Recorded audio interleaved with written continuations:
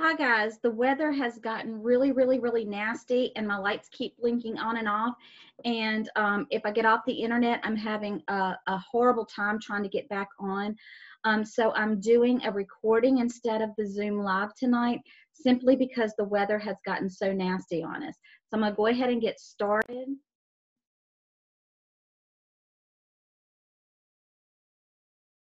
I actually also loaded yesterday an outline for you guys to look at to go through your chapter. I know that we don't love doing lecture this way, but for now, this is kind of where we're at for now. We're talking about the eye ocular adnexa on page 574. I'm not going to lie to you, I did not get all of the page numbers written in, but I'm going to do the best I can. Okay, the eye and the ocular adnexa subsection includes code 65091 through 68899. Some categories are a little different. For example, the subheading eyeball has categories for both removal of the eye and removal of foreign bodies. And the terminology is very important in this section. Code descriptions often vary only slightly.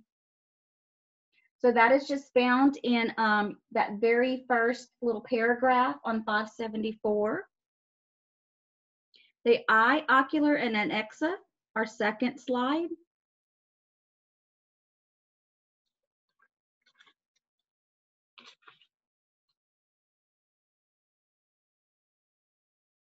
Sorry, I have lost my place. Here we go. I'm sorry. Here we go.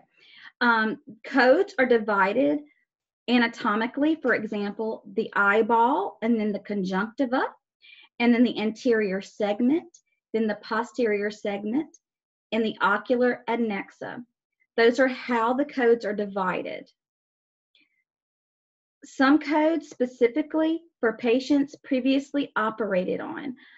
That's just one of those little FYI. As you're coding, you're going to be able to point those out very quickly. Okay, our next slide on eye and ocular adnexa is there's a lot of bundling in these codes. Example, subheading posterior segment, prophylaxis category, notes indicate the following descriptors intended to include all sessions and defined treatment period. So you're going to have some globals in there, which would be bundling. So now we're going to talk about the eyeball, and you're going to find that at the bottom of page 574. Codes in this category are divided based on which procedure was performed, whether an implant was inserted, and whether a bony orbit was removed or a muscle flap was performed. So let's just take a look at some codes here. For example, removal of the eye report. You could have an evisceration, which is not 65091 and 65093. The removal of contents of globe. You guys have those, and those are just a couple of different kinds of the removal of eyeball and different scenarios that could happen there. So then we have removal of foreign body.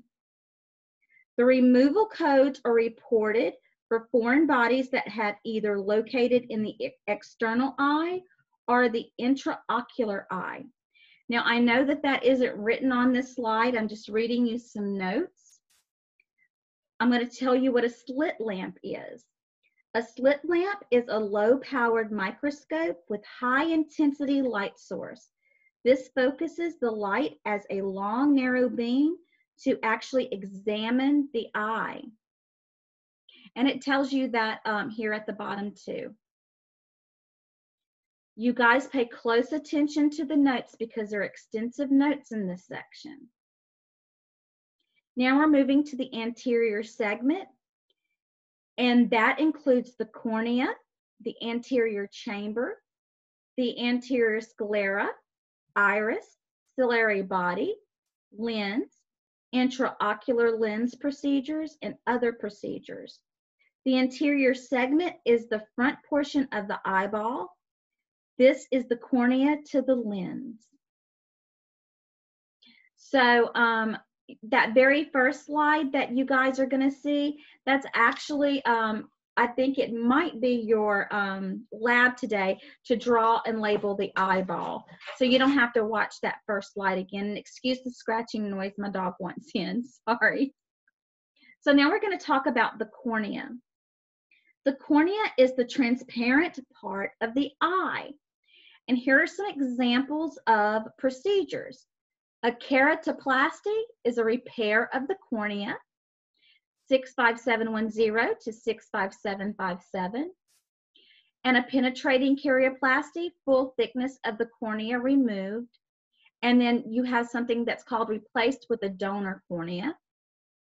Aphakia is the absence of lens of the eye.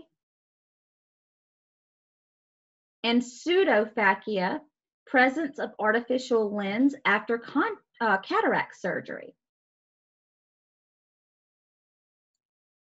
The anterior chamber. The anterior chamber is the fluid-filled space behind the cornea and in front of the iris. So here are some procedures in this category. Paracentesis is the removal of fluid. Goniotomy is surgical procedure using a gyneo lens to view the eye. And synechia, which is adhesions. And there's a little more information off to the side there. I'll let you read that yourselves. A little bit more about the anterior chamber. The anterior sclera is the white fibrous outer layer of the eyeball. And guys, this is page 577 in your step-by-step manual. And I'm kind of looking as we go along, and I think that these slides are kind of going in pretty well in order with our step-by-step.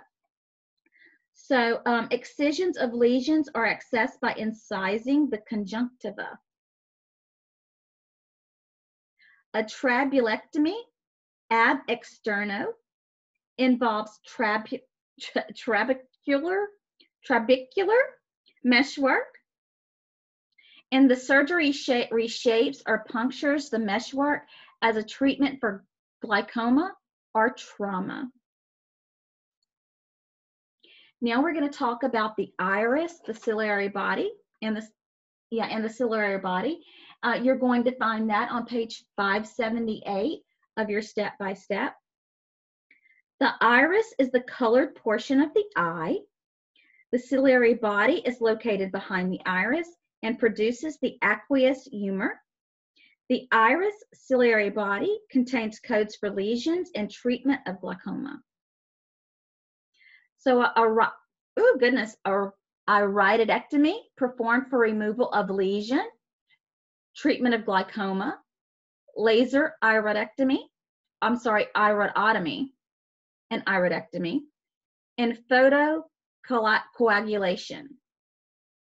Photocoagulation. Boy, I couldn't say that 3 times fast. Okay, now we're going to move into the lens. And again, that's on page 578, and it's right under ciliary body and iris. Okay? Removal of cataracts is the most common procedure done on the eye. So you're going to be able to see that beside lens, it's kind of going in line with that. Doesn't say it verbatim, but that's pretty much what it says. The codes are divided by the approach used. Many times cataracts appear as a patient ages. These are called senile cataracts. So under cataracts, we see in our slide, nuclear cataract is the most common. And you guys can read through those things. Well, I want to point out cortical cataract forms in a lens of cortex and extends outward, and that's common in diabetes.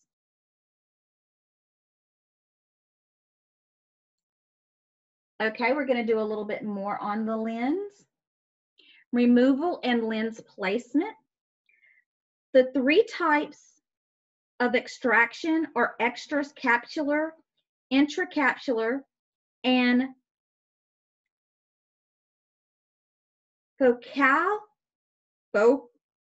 Okay, I'm not going to even be able to say that word, but you can see it on page 578 under lens. The removal and lens placement.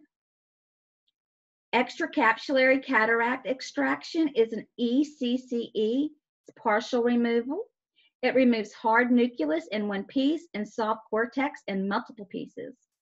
Intracapsular cataract extraction, ICCE, total removal, removes lenses and capsules in one piece. And the word that I can't seem to say, emulsification, is the back part of that. The small incision into eye, introduction of probe, high frequency waves, fragment cataract, lens placed through same small incision.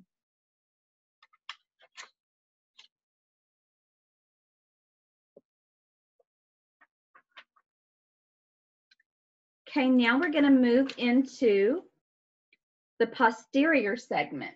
And guys, I am looking in our step-by-step manual, and it doesn't actually have something labeled posterior segment, but actually the posterior segment is page 578, and it begins with our extraocular muscles. So that's what they're referring to. So we're still on page 578. So posterior segment codes include vitreous procedures for removal of vitreous humor of the eye. That's vitreous procedures. Vitreous procedures for removal of vitreous humor from the eye, repair and retinal detachment, and destruction of lesion of retinal or choroid. Oh, guys, I think I need a dictionary that tells me how to say words. Anyway, okay, so now we're going to move to extraocular muscles, and you'll see that that's on page 578. Strabismus surgery corrects muscles misalignment. Horizontal muscles are 67311 through 67312. And move the eye side to side. Vertical muscles, 67314 through 67316, moves the eye up and down. Codes are divided by the type of repair and the number of muscles repaired.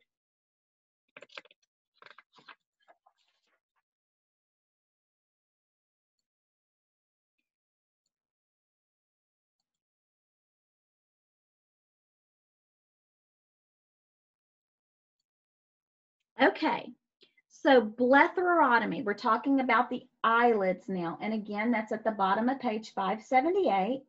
And I want to point out your modifiers down there. Your E1, upper left eyelid, E2, lower left eyelid, E3, upper right eyelid, and E4, lower right eyelid. Blepharotomy, incision into eyelid for drainage of abscess. Blepharoplasty, the repair of eyelid. Codes in the integumentary system, 15820 through 15823. Codes in the eye and ocular adnexa are those lists of codes there. Selection of the code depends on technique used for the repair. So here are those modifiers that I just talked to you about at the bottom of page 578.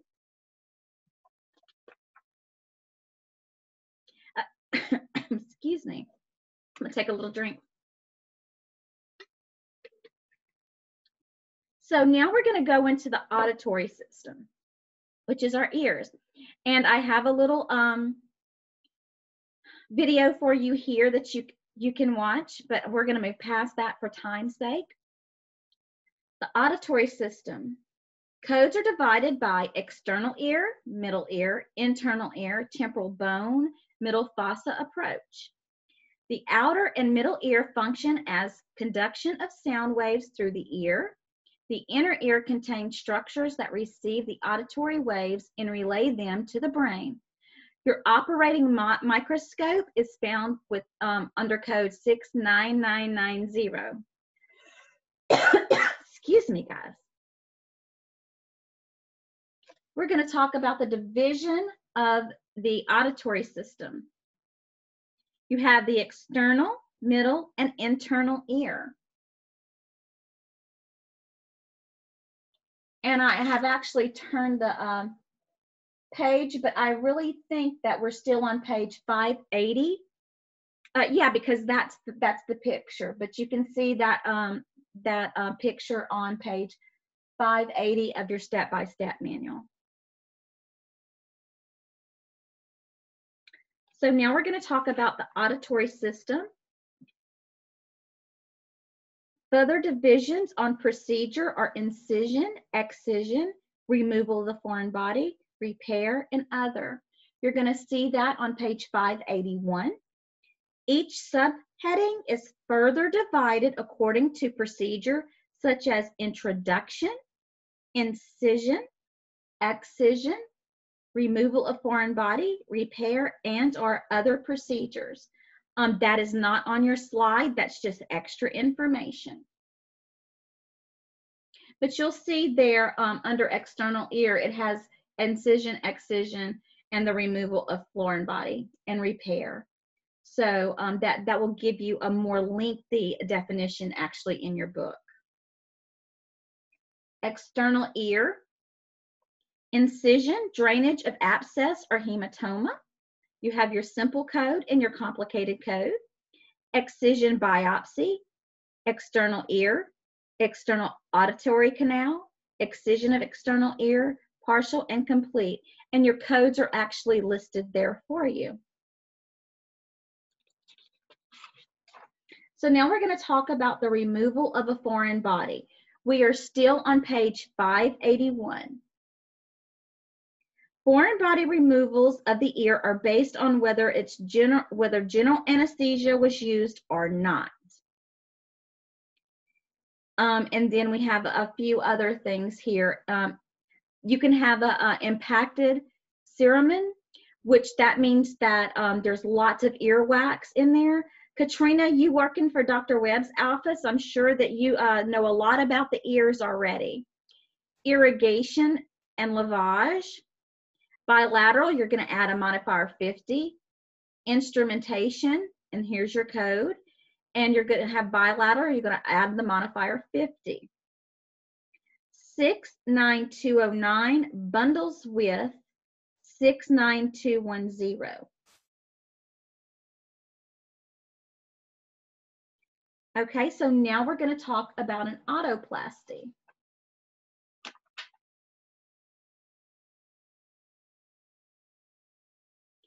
An otoplasty is for protruding ears. I'm sorry, guys. Hang on. I have to turn my phone off. I thought I did. I apologize about that, guys. I'm not stopping now. We've gone too far.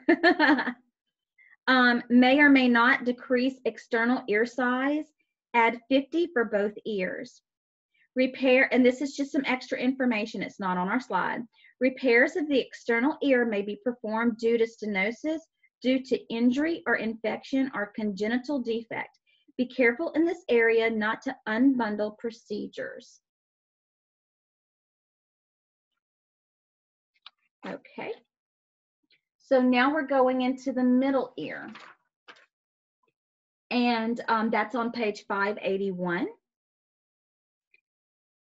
The eustachian tube plays an important role by draining fluid out of the ear. Eustachian tube dysfunction is common in children due to the tube not maturing and therefore not working as well as in an adult. PE tubes are inserted to help with the drainage. They may later be removed, fall out naturally over time, or stay in without problems.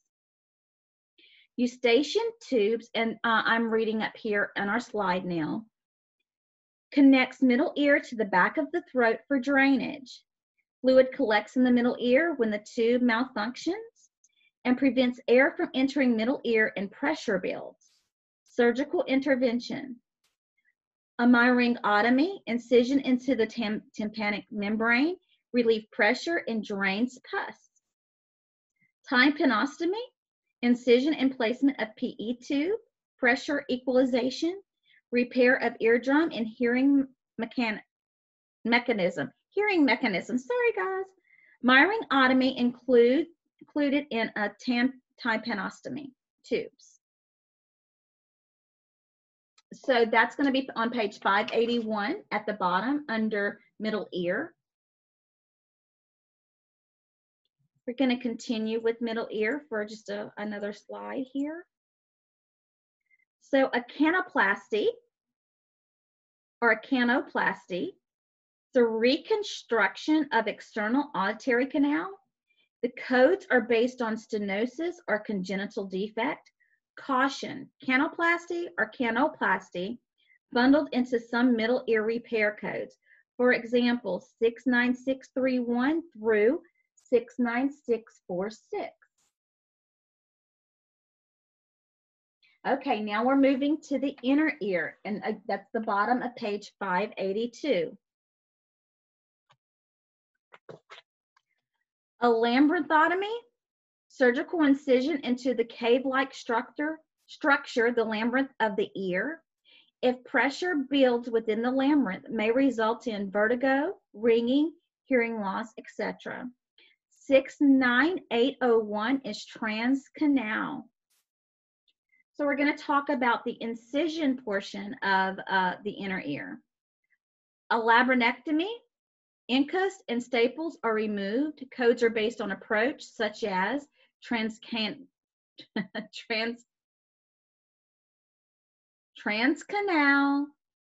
and post-ocular behind the ear. I'm sorry, guys. It seems like it's been a long day. So now we're going to go to introduction, page 583.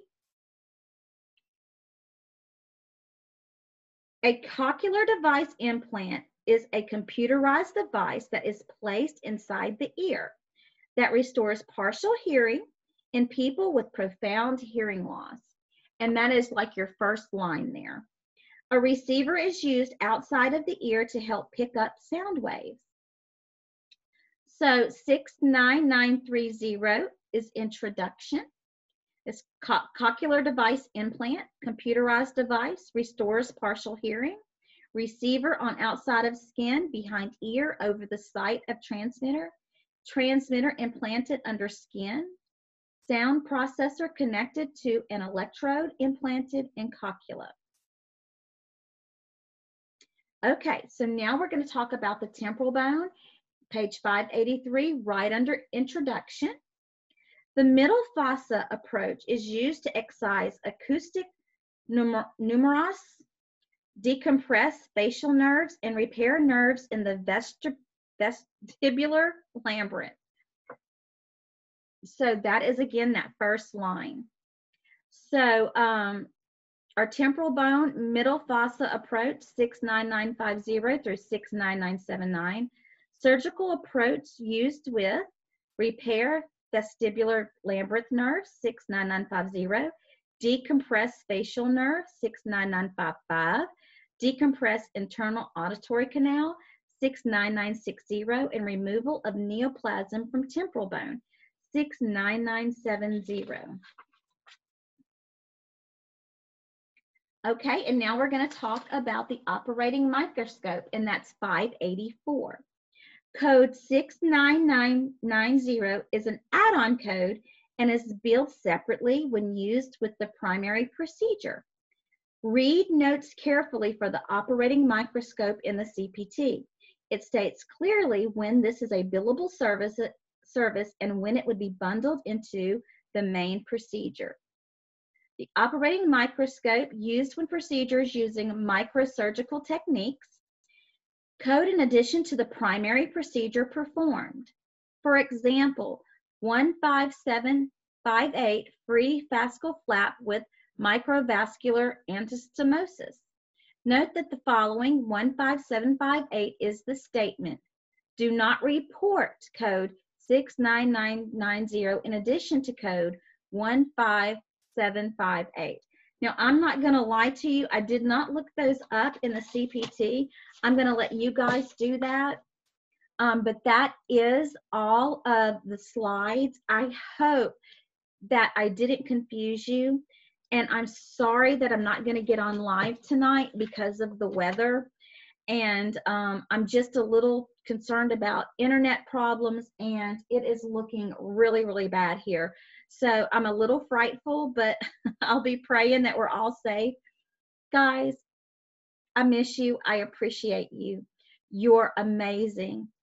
And we're going to be back together soon. So keep your chin up. Call me if you need me. Text me if you need me. I have my phone with me all the time. Have a good evening.